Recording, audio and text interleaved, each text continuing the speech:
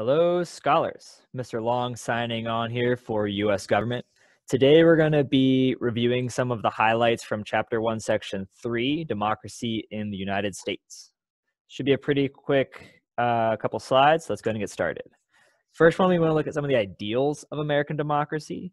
For the ideals, these are ideals, that can trace their roots all the way back to the Declaration of Independence, the Founding Fathers, and the U.S. Constitution. While all of these have been dominant ideals in our political system and the American social relationship, they haven't always been applied thoroughly throughout American society and American culture. But despite that shortcoming, these are still ideals that most Americans can identify with and have some level of respect for. First one is liberty, the ability of people to act and think as they choose, so long as their choices do no harm to the liberty or well-being of others. Putting this more simply, as long as I'm not impacting anybody else, I should be free to do most anything I want. And that's a pretty common thing here in the United States. We have the Statue of Liberty as a symbol of that. And this idea of liberty really reinforces the individuality of American culture, that most Americans tend to look out for themselves most of the times, and they're more invested in what they are doing rather than the community as a whole. Second ideal is equality. Not going to read that whole thing because that one's a little long, but the idea that everyone should have fair treatment and that everyone has equal worth. Everyone should have an opportunity to do well, an equal opportunity at life, liberty, and the pursuit of happiness.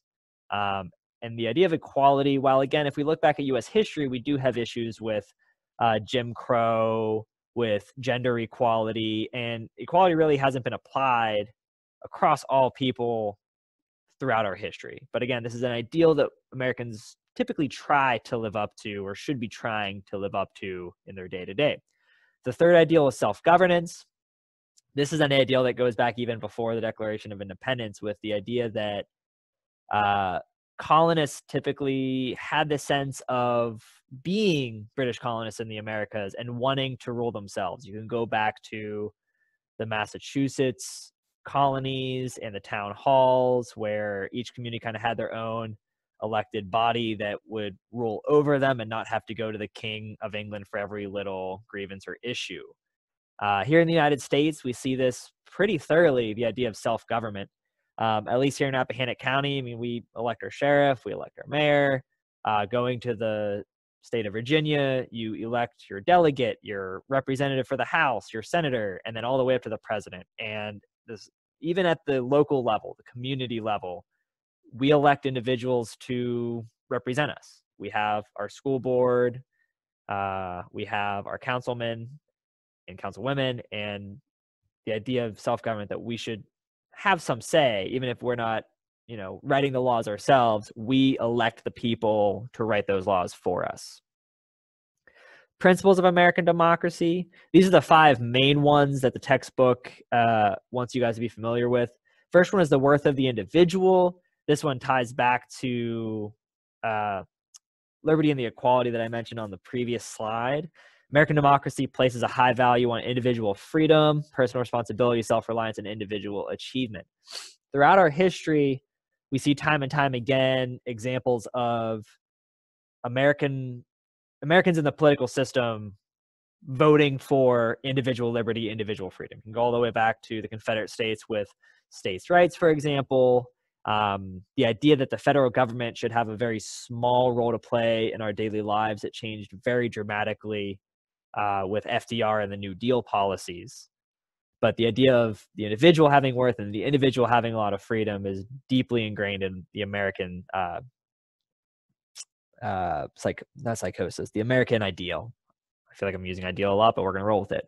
Second one is the rule of law.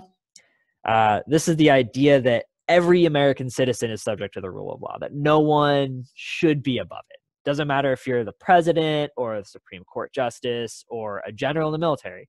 There are laws that exist that everyone has to abide by for our system to work.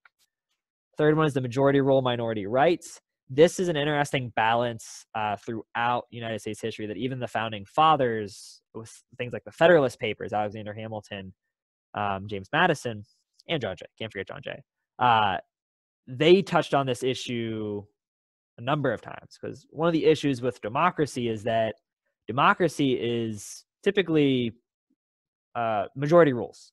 So if we get enough people to vote for a certain thing, we can make that thing happen, which is all well and good as far as democracies goes. That's pretty standard.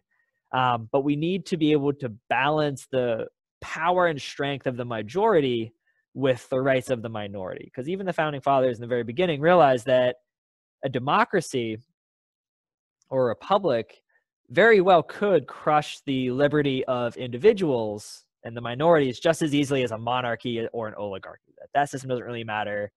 The system of government doesn't really matter because any government can crush an individual. And so the founding fathers worked hard to ensure that the rights and liberties of minorities, those who lost the election or are the smaller groups in American society, that they have protections from the majority. And we can see this in things like the First Amendment of the United States Constitution, the Bill of Rights, that the federal government cannot come in and do certain things. They can't suppress your free speech. They can't favor one religion over the other. They can't take away the right to bear arms, or they can't quarter troops in your houses. Regardless of how the federal government votes for it, there are protections in place to ensure the liberty of the minorities. The fourth one here is compromise. This is a tried and tested success of American democracy, and you can make a case for it not being as popular as it used to be, but you can go all the way back to the U.S. Constitution, stuff like the 3/5 Compromise or the Electoral College Compromise, the Connecticut, New Jersey compromises.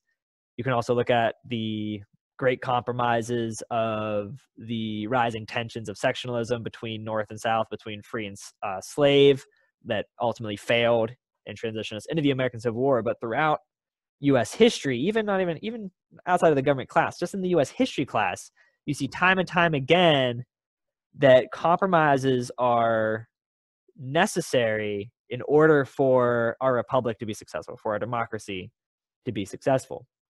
When we're talking about compromise here, I think I went a little ahead of myself, but two groups having a disagreement, both give a little bit to the other side in order to reach a more neutral conclusion that at least most people can agree, yeah, that's a better deal than nothing at all, so we're going to give a little to get something else instead.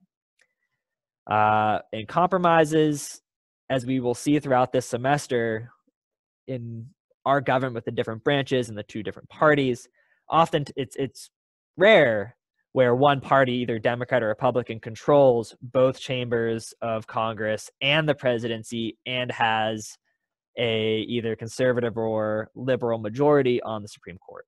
And so all these different pieces can be on different sides of an issue, and the need for compromise will help moderate some of the extremism. Ideally, that you can't have the fanatics running everything because there's other sides that step up to oppose them, and they have to moderate their ideas, bring it back to a middle ground, make it a little tame so that nothing gets too crazy. So compromise, pretty strong principle for our democratic system here in the United States.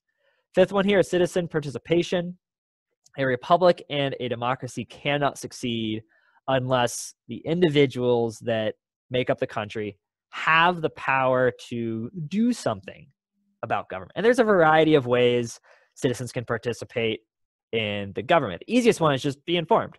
Open up a newspaper, go to BBC or some news outlet and see what's going on in the world. If you don't understand something, for example, like, oh, well, president's talking about raising taxes. Well, can the president raise taxes? And if so, why or why not? And you can dig into those issues to truly understand it before you go out to school and have a debate with your government teacher. Know what you're talking about, or your friends. It's a little easier to debate with your friends than the government teacher, but at least know what you're talking about and have some research to back it up. Being informed is the easiest one, but there's also other ways. You can vote after you turn 18, vote for, local, state, and federal elections. Be informed on who's running and what their policies are. Don't just go in blind and vote for one side or the other. At least know who you're voting for and why.